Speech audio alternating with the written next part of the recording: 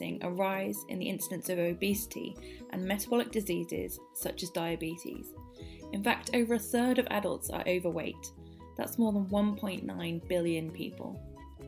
There are many common health consequences of being overweight or obese, like diabetes, but also cardiovascular diseases, some cancers, and more. The fundamental cause is an energy imbalance between the calories consumed and the calories burned.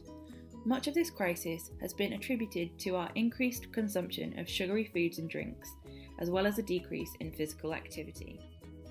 However, the impact of obesity on survival is complex and difficult to study. Scientists use the fruit fly Drosophila as a powerful model to study metabolic diseases and longevity.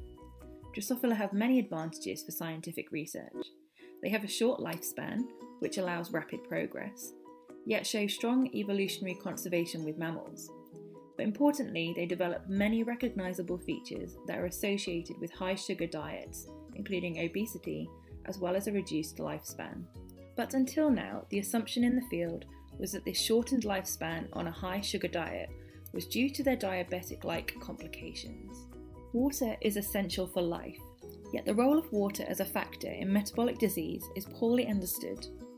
The researchers discovered that flies on a high sugar diet become thirsty and dehydrated. Remarkably, the shortened lifespan from high sugar feeding can be fully rescued simply by giving flies drinking water. However, their obesity and their diabetic-like symptoms were still retained, showing that the flies were dying earlier for another reason. So why is the high sugar diet damaging to survival? The symptom of thirst results from the actions of the kidney. They eliminate excess sugars via enhanced urine production, which results in dehydration. Following up on the water effect, the team focused on the tubules, the fly equivalent of the kidney, which is important for water regulation.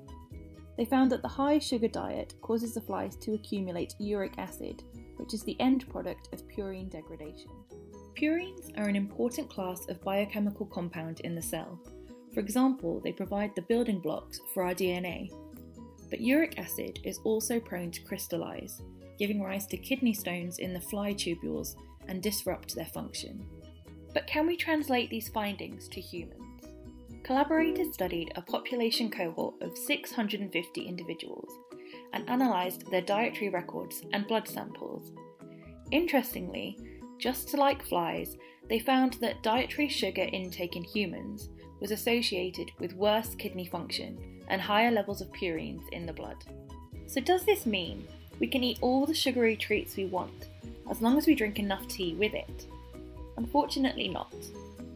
The flies may live longer when they were given access to water, but they are still unhealthy.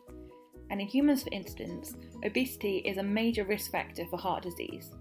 But this study is important because it shows that high sugar diets can have a negative impact on health independent of obesity, because high sugar diets are linked to purine metabolism in both flies and humans.